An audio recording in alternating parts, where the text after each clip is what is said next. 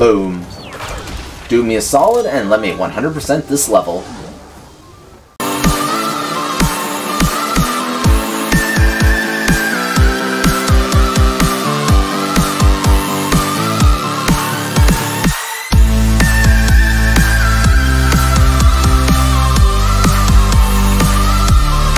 Hey everybody, Nostalgia Scott coming to you guys with part 3 of Crash Bandicoot Warped, part of the Sane Trilogy, and we got the double jump, and now we get to go to this Asian world and take on level 11, known as Dynamite. Get it? It's a pun? A lot of this game is puns. Well, haven't we gotten far for a pair of fuzzy marsupials? I am Dr. Nefarious Tropy, Master of Time and the creator of the very time twister machine you see before you. Uka Uka and Dr. Cortex have sent me to end this little charade, so you won't be leaving my area with the crystals. I swear it. It's funny, get it? His name is Dr. Nefarious Tropy, aka Entropy, and then there's N-Jin, N-Cortex, like N-Cortex, like Neo-Cortex. It's just... it's such a funny play on word. We got 12 gems, 112 boxes here. I don't think we can actually 100% this level. Also, there's these weird Crash Bandicoot seal things. I guess they're what Crash Bandicoot was in prehistoric times, maybe?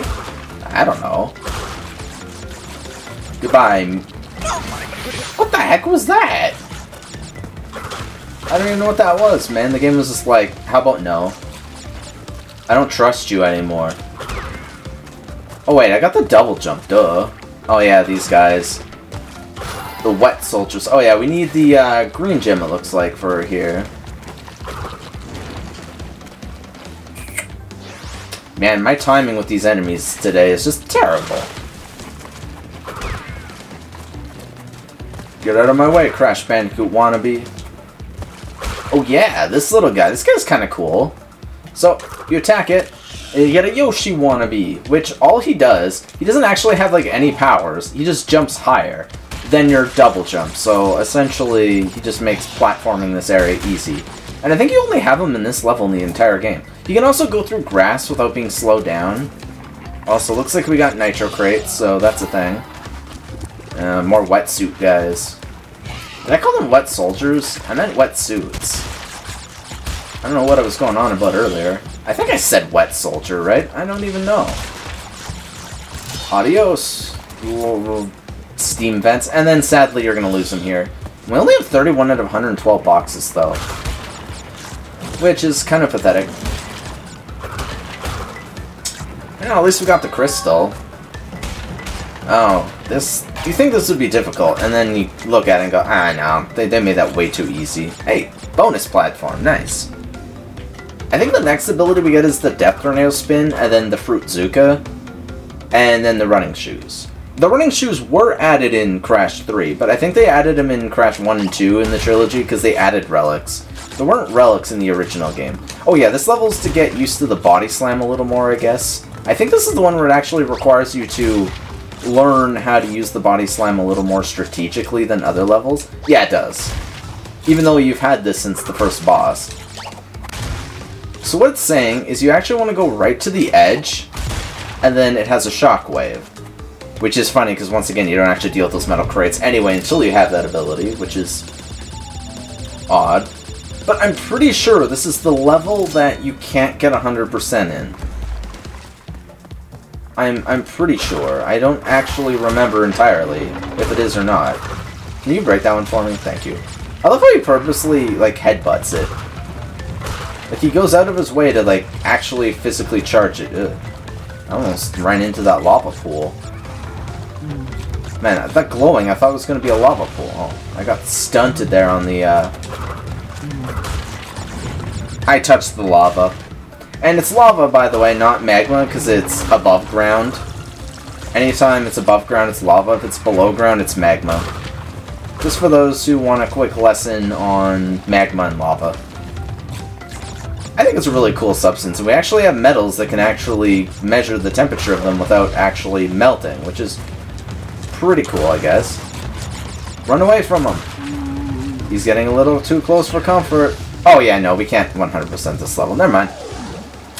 Don't know why I put so much time and effort into a level that we couldn't technically beat, but we did anyway. There we go. There's our crystal. Anyways, we can go to level 12, which is known as Deep Trouble. We can, however, get this red gem, and it's kind of annoying. But it's doable. Backtrack to find the red gem. Yeah.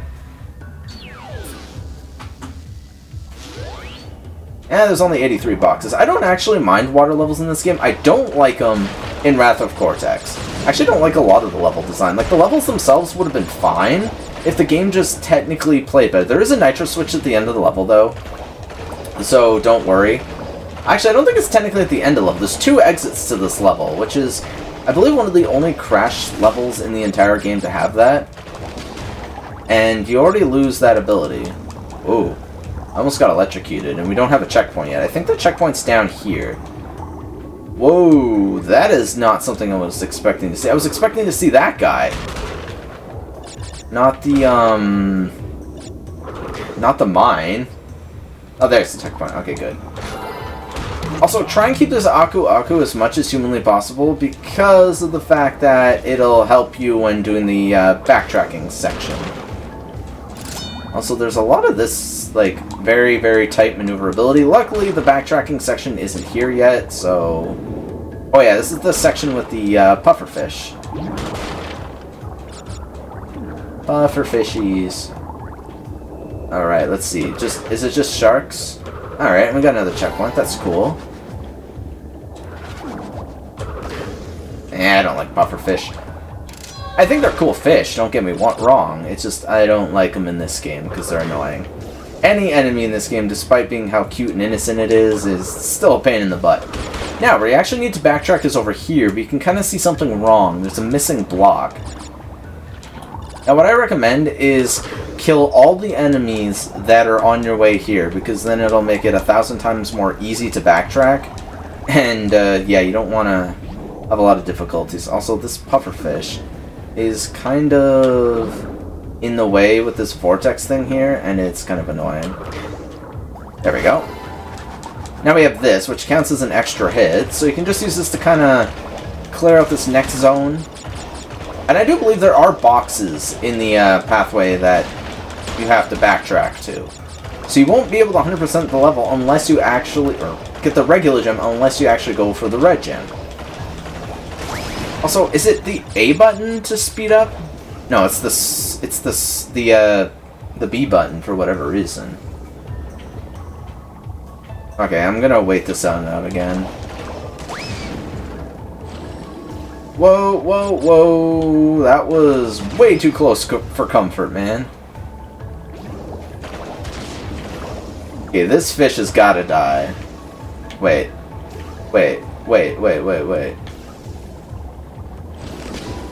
Okay, I have no idea how you were supposed to actually make that without getting sucked into the vortex with that thing. I really think the thing was supposed to break, and then you're supposed to go back the normal way. Actually, this backtracking won't be that bad. Luckily, you can do this if you're trying to do the time trial, because you can't run underwater. So if you're going to do the time trial, I really recommend spinning a lot. So, whoa, I almost touched that. That would have been not so good. Now we actually got to go this way, and then to detonate this, you actually just boop it with your little Bandicoot snoot, and it'll blow up, and then you can continue on. Which is super convenient. Now, I don't remember this section very well. Oh, okay, this is just pufferfish and nitro. Which is fun. Oh, yeah, this part. Woohoo! Oh, come on. I take damage from that enemy of all enemies. Can I, like... There we go. I want to boop that instead. Look at all these boxes we got here. And they're all destroyed. Yeah. Oh, I thought he was going to bite me for whatever reason. Aha! And there's the regular gem. And the red gem. Ah, we got everything in this level. Nice. The Time Twister, 100% complete. And you have to sit through this every single time. You can skip his dance, but you can't skip him taking all these things out of his orifices. Next level we have is High Time, which I believe has a death platform, so another level we can technically 100%. So, you pesky little rats aren't going to back off, eh? Just you continue to gather crystals and see what I do. Alright, a special gem lies at the end of the death route. Yeah, so technically dying doesn't count till your first checkpoint, and then you can't die. Otherwise, you can't get the platform. So, in a level like this, patience is a virtue, which is always the case in real life, so... Also, a lot of these levels, like these ones, are kind of cheesed by the fact that you can double jump. Also, I was getting something off my controller, so that's why I kind of stopped there. It was also a perfect example of what I meant by, you know, double jump kind of cheesing them. This part can only be difficult because of, like, the camera angle, otherwise it's really nothing. Once again, slide into those enemies if you're trying to avoid. Now's when the death platform actually triggers. Oh man, this is so much better than Wrath of Cortex, where, like, climbing isn't actually much of an issue. There we go. Also, if you have the Death Tornado Spin, it makes these sections a lot easier too, because you can constantly spin while waiting for the enemy, so there's no way of them hitting you, instead of having to time it perfectly. Now remember, once you get to the death route, you can actually die in the death route, but you can't... I think it doesn't matter. I believe to... Yeah, that's the final checkpoint, and then right at the top of those bouncy canopies is where the death route is. So, once again, dying in a bonus doesn't count as an actual death, so you can technically die here all you want. Alright, we only got 19 boxes here, so nothing crazy. There we go. And we're only going to be at... Oh, yeah, this part. What I do, or what I recommend, is not doing that, but that worked out flawlessly, is not to actually bounce on them. That's not what I meant to do, but that was the best run I've ever had with that bonus game. Not gonna lie. That was freaking hilarious. Now, don't pull a me and die on this stupid jump of all jumps. I don't know why, but this is where I always die, because the perspective is a little awkward. Oh, I got the Wunga Gao. Oh, never mind, the death platform's right here. Silly me. Let's go.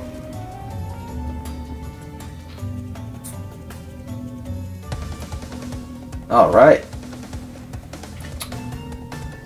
Oh yeah, the music in the death routes always sounds so good. Now I'm hoping there's no checkpoint here, because if there's no checkpoint here, then we can just die after we get the gem, so then we don't have to backtrack, but... Or redo the level, I mean, because a lot of the death routes in this game, not all of them, actually, death routes I don't think ever have gems, or, boxes. I think the colored gem paths have the boxes. I keep saying gems, because that's what we're here for, is a gem, but that's not what I mean to say. There we go. Now, best bet for this, wait till you see your shadow. See that little dark circle from your shadow? Yeah, wait for that, otherwise you could potentially screw up. Oh yeah, this part. They're not even throwing Molotovs, they're like throwing, little flame canisters. There's the purple gem. Now, sadly, we're gonna lose the Aku Aku, but go and die. Trust me.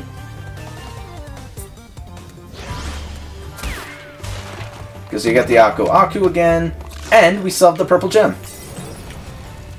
Also, what the heck was with that weird interaction there with that carpet? That's what you guys are, is the carpets. I don't know why I'm having a hard time thinking of what you are. You're literally a carpet. The typical flying carpet from Aladdin and stuff, you know? Smash attack. Alright.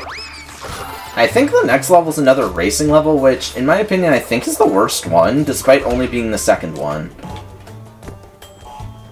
Oh, I don't think we're gonna have time. No, we did not have time before this carpet would have came back. We're also only missing 7 boxes. Never mind, not even 7 anymore. I think they're all up here, right? Yeah, they're all right here. Now we're done. Just gotta make it to the end of the level. And I like when an episode goes according to plan. Unlike friggin' Enter the Dragonfly and Wrath of Cortex, that's for sure. And there we go. Another 100%. That's 2 color gems in one episode, by the way. That deserves a drink of Mango Monster. Sugar-free, for those wondering. Really refreshing. And absolutely delicious. Alright, next level is Road Crash. And like I said, I absolutely hate these levels.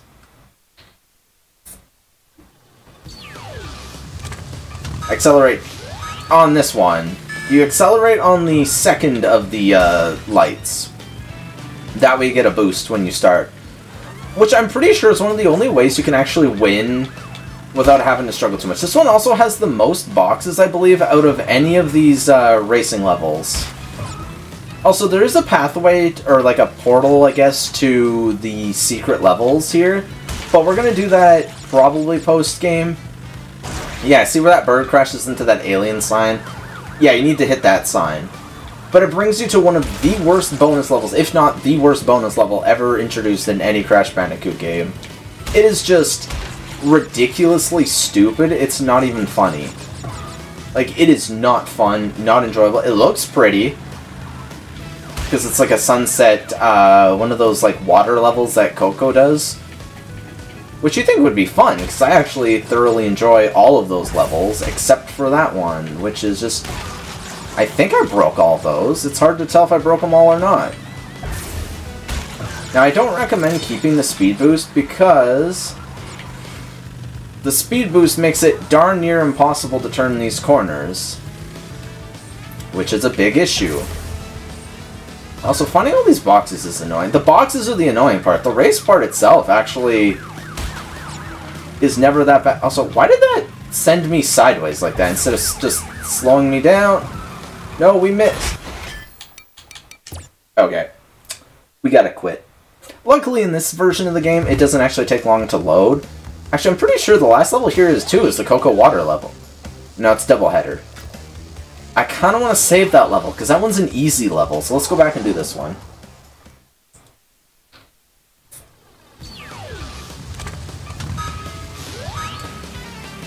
I'll probably edit out a lot of the failed attempts of this game, because this game isn't very long and shouldn't take too many parts if we just edit out the failed attempts. Because Crash Bandicoot, other than Crash 4, has never really been that long of a game. That's why this game is only 18 gigs as opposed to Spyro being 48, I think. I think Spyro's like 46 or 48. Why do I always hit that? I think they increased Crash's hitbox to be like massive. At least that's how it feels. I still feel like I missed some on that one jump where you have to land in the middle of all 4 of them. I really feel like I missed 2 of them there, at least. Okay, we're at 10. I want to see how many I'm at. So... okay, we'll be at 11. So I'm going to keep track.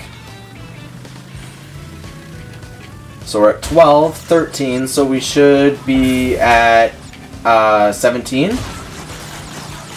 No, we missed one again. How do we keep missing that one? Unless I just miscalculated. Oh my god, the turning is like so precise in this game, it's ridiculous. Also, get out of my way, dude. Aha! You thought you could stop me this time, coppers? Not today.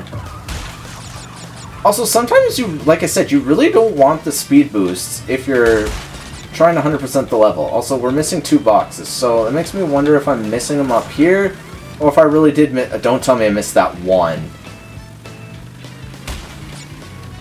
I'll get, if I do manage to, oh, I did miss it too. Can we at least get 100%? Oh, we're not even gonna get 100%. Oh, that's a bummer, man.